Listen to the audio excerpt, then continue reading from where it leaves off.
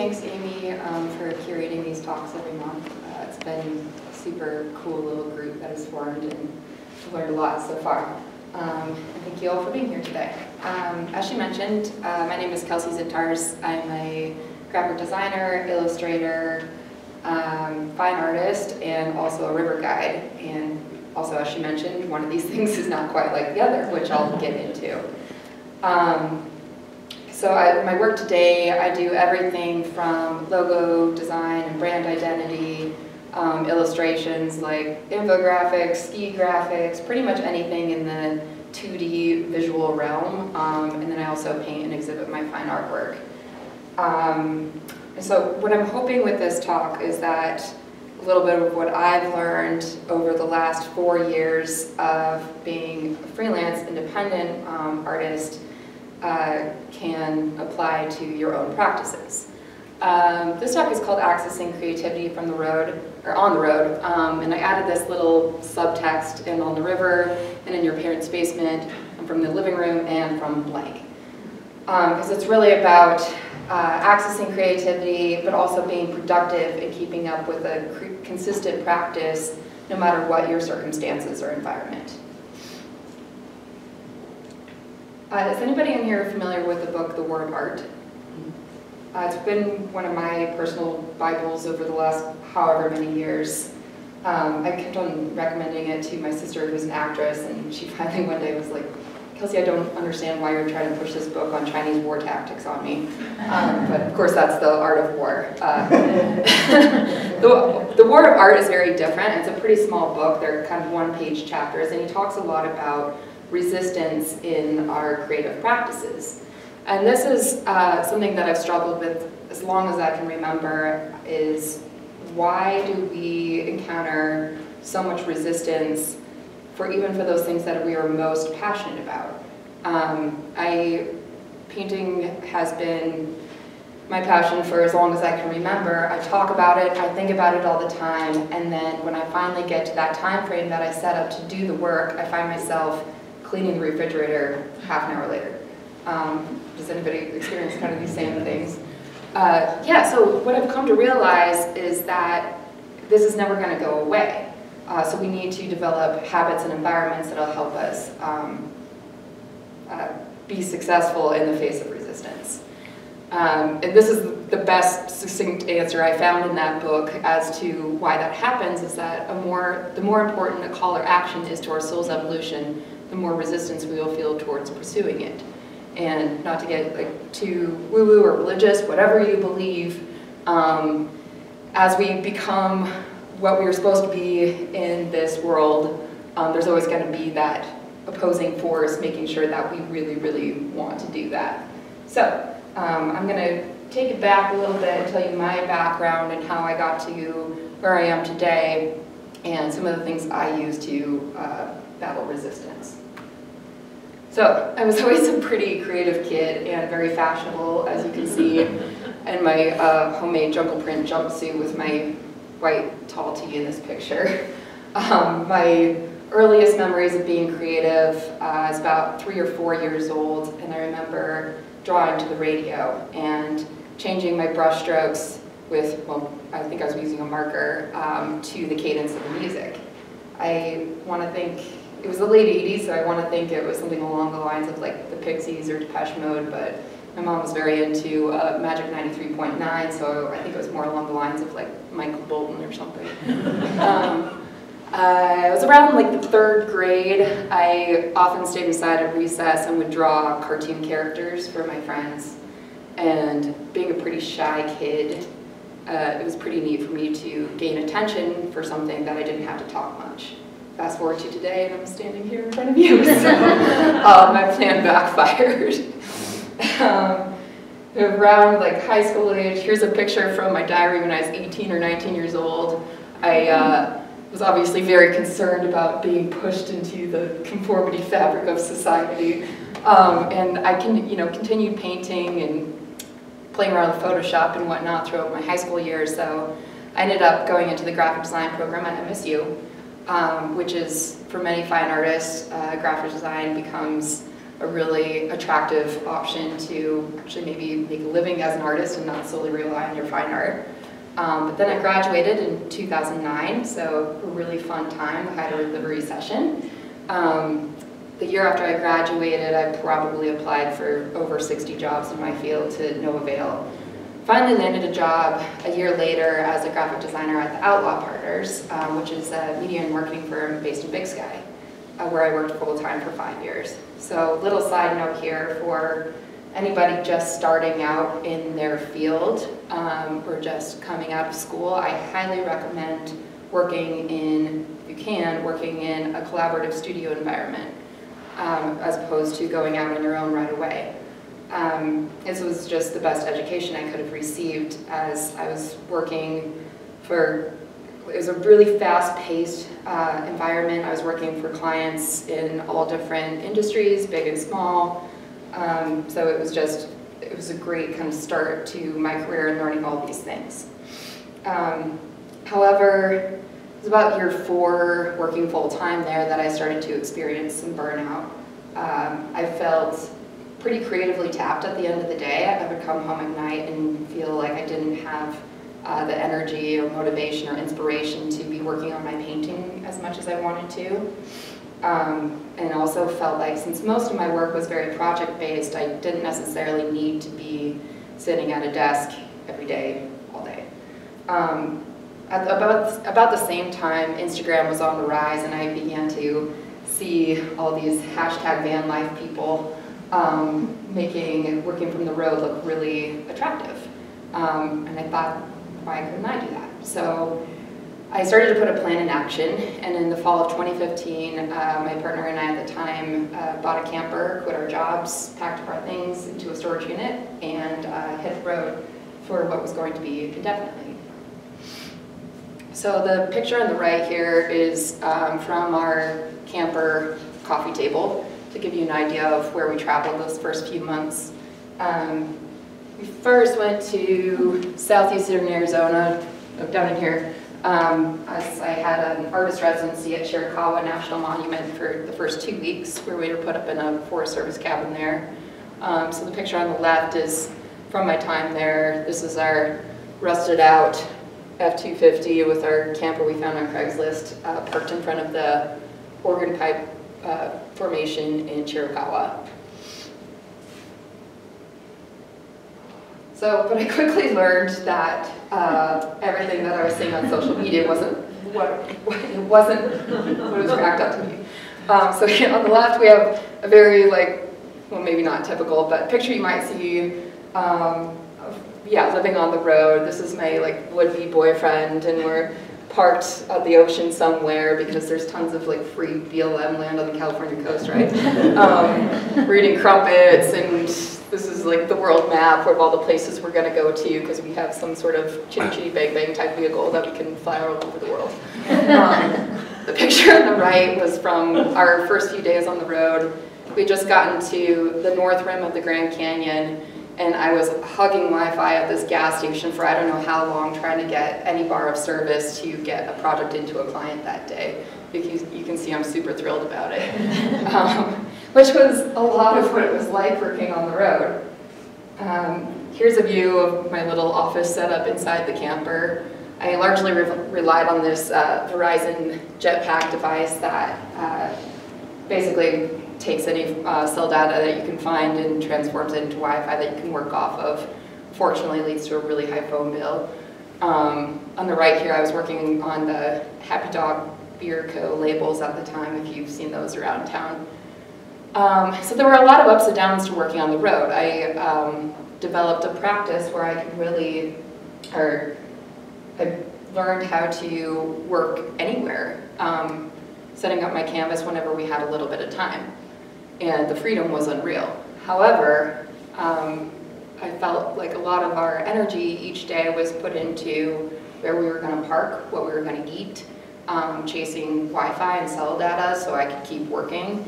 And then there were a lot of financial pressures trying to keep up all these projects while traveling.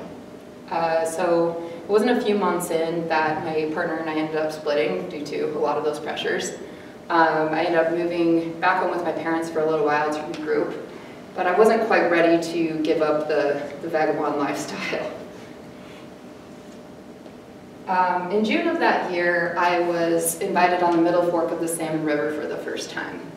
And this was absolutely a lightning strike turning point moment for me. I had developed a logo for a new company on the middle fork, and so they invited me on a trip to do some artwork in exchange, or that I could put on hats and t-shirts and posters and whatnot in exchange for the trip. So I became completely enamored with the river and the lifestyle and everything about it at this point.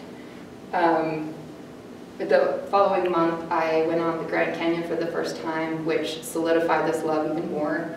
And by August of that summer, I was back on the Middle Fork training to be a guide. I wanted to do anything to make it possible to be out in this environment as much as I could. So the following year, I did everything I could to develop those skills to guide the following season. I got back on the Grand Canyon in January and rode all 280 miles with my own boat. We went to guide school in California, swiftwater training, and got my woofer certification. However, so I don't feel like I've been all in on something ever before in my life as much as I was in that point.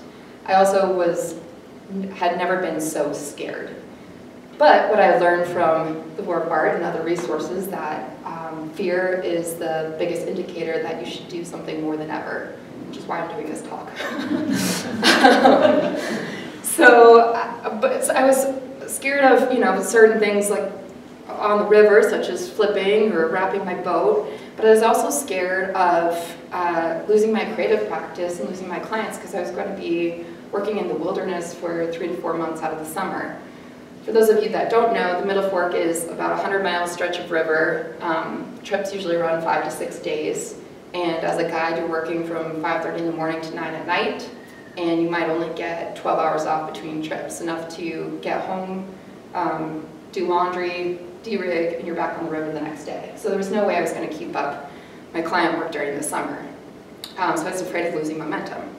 However, now I've completed my 3rd year as a guide on the Middle Fork, and it's actually influenced my work in really interesting ways, and both in my commercial and personal work. I actually learned a lot about the Middle Fork and could identify landmarks and river flows from sketches that I had done. And it began to lead into client work as well. This is a map that I created for our company last year, and we now give this map as a gift to clients on the river. This is a commission I got from Boers Whitewater. I did a few hat designs for them and a map for their catalog. So this really interesting niche formed between being an artist and a guide, which I never had expected. And then in my personal work, I began to take little things that I do in my sketchbook and make bigger pieces and then show them, or paint during the winter and show them in shows. Here's just a quick little process video on the paintings that I made. This time I was working off of photographs from a hike I had taken.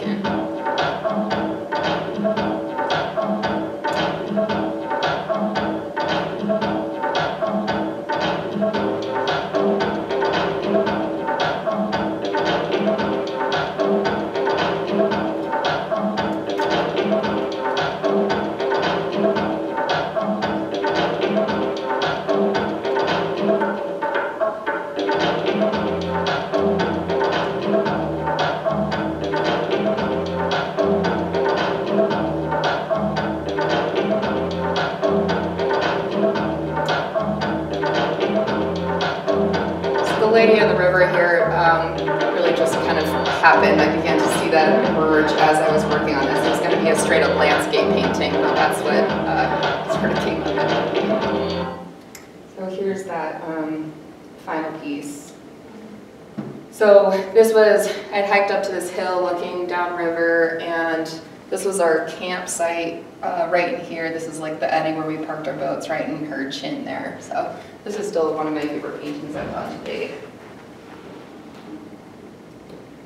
So how important is environment? Up until this point, I've been talking about being able to work from anywhere, any circumstances, given any amount of time.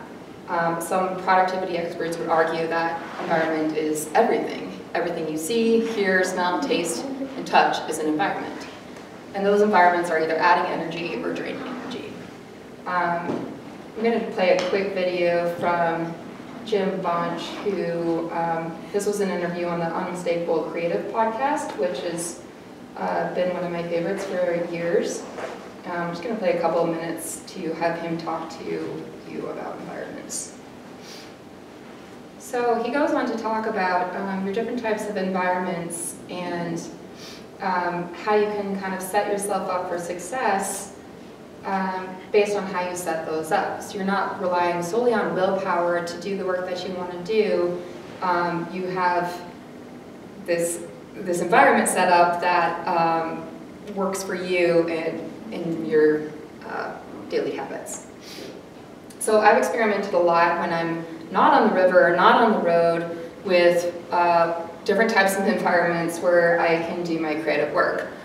This is my living room in Big Sky, my parents' basement, my garage, another living room, a really gross basement in Bozeman, my bedroom, and an outside studio space that, or not outside, like a collaborative studio space that I rented a couple years ago in Bozeman. And this is my space today. Well, it was a year ago when I moved in. It's a little messier now. But what I've discovered is, for me, I really need it to be right there in front of me every day. Having to drive to a studio space outside of my house, I felt that, especially in the wintertime when it gets dark, I never wanted to go out there. For other people, they have to leave the house, or else there's too many distractions around to dissuade them from their work.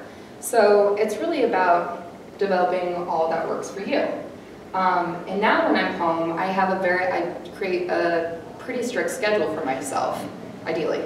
I map out my day the night before, so hour to hour of what projects I'm going to work on. I try to wake up the same time every day. I eat almost the same things every day. So all those things that were taking my mental energy while I was working on the road, those are taken care of. Now I can just solely put my brain energy towards whatever I'm working on that day.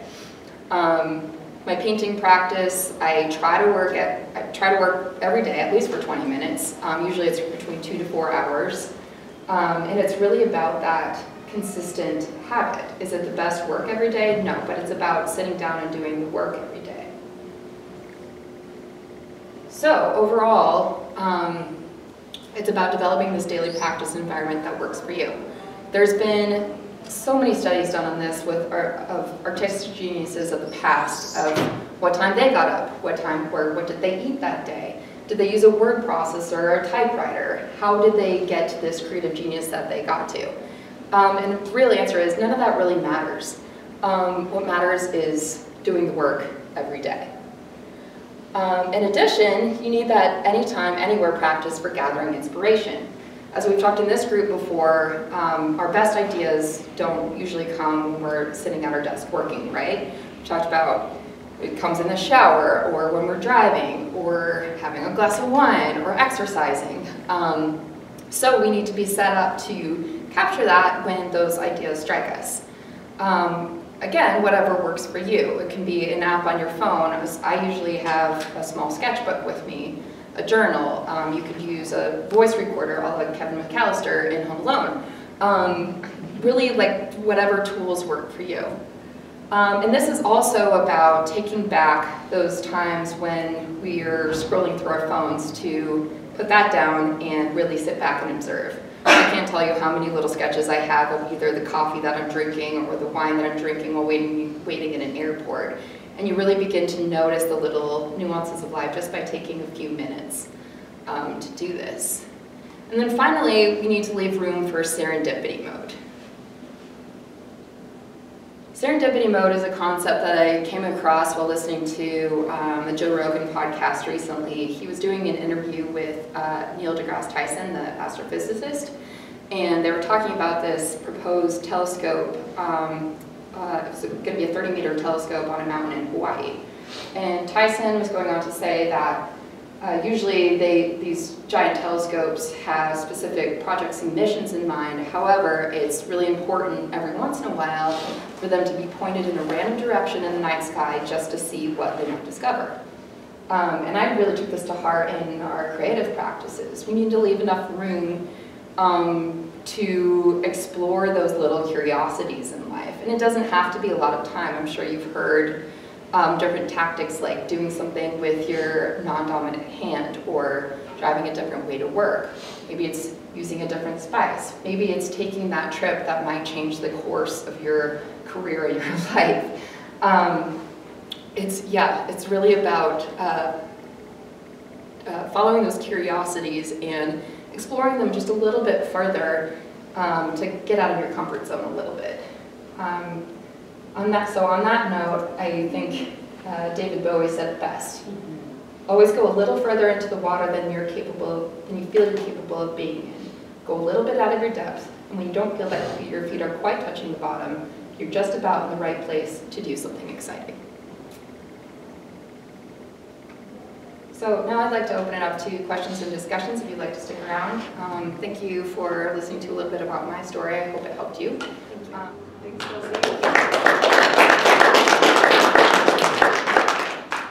Kelsey, I have a question about timing. So it looks like you're able to do some sketching or painting while you're on the river. Thank you for asking that, because I realized as I was talking, I'm like, oh, I totally glazed over that part, and I meant to address that. So, yeah, it's very variable how much off time I get on the river, because we might be out of stop for 5 minutes or 20 minutes, or have very variable times downtime in camp. So, like I said, I usually keep a sketchbook close by, and sometimes it is a matter of just picking it up and sketching what's right in front of me, just starting. Other times I walk away from whatever's going on in camp. It might be taking a small hike. If I'm trying to create more of a composition, for example, I'm really kind of looking for the really right place to sit that won't be really uncomfortable for a long time. In addition, because we're running the same river over and over again, week to week, I get the chance to sketch the same things. So, for example, this little picture here is above Dagger Falls. I've drawn that view maybe 3 different times. I drew the outline one summer, and then the next summer I came back and colored in the outline. So it was, taking those little bits of time and sometimes going back into them when I'm back in that spot again. So that answers the question a little bit. Yeah. How did you develop your drawing and painting style? It is kind of a lot of different things. I think a lot of it's influenced by graphic design work. You can see a lot of what I do is pretty solid lines graphics. When I was a lot younger, I would just simply try to copy different styles of artists that I liked, and then that eventually kind of formed into my own style of artwork. And working in a lot of different media, because that kind of pushes it in different ways. In my bigger paintings now, I work largely in acrylic because I like the bright colors and that you can work really fast because it dries rather quickly. When I'm sketching or on the river, I like to use watercolor because it's really fast. So those two things, because I get in different modes when I'm working on them, then it kind of influences the style a lot too. Yeah? One challenge you pointed out was that it's hard to maintain that contact with your clients on those few months that you're in the river. Can you expand on how you've been successful with that? Yeah, so a lot of my clients luckily are in the outdoor industry, so they think it's cool that that's what I do, and have actually been largely receptive to it. Of course, I definitely lose momentum over the summer. Like I said, I might get a few hours a week where I can answer emails and whatnot. So it's really about setting up expectations and communicating that, hey, I'm going to be gone for a long time, and most people now, and since I've continually done this, when I get a new client, I say, okay, great, I'm usually gone for 3 or 4 months in the summertime. But so much of what I do is project-based, so it's like, okay, great, we can get that done before you take off, or we'll pick it up again in the fall. For example, one of the clients I work for now is Arete Skis, doing one-off graphics for them. So we're really busy right now, but they had no work for me in the summertime. So yeah, it's about managing those expectations of when I'm going to be around and available, and setting up those time frames well in advance so that we can complete the projects. And I'm not. So the first year I was working out there, I did try to keep up some client work, and it was kind of impossible. It was kind of a disaster. So I've kind of learned to phase that out over the years as I'm getting into May. I'm like, okay, I'm winding down on projects now. All right, well, thanks so much, Kelsey.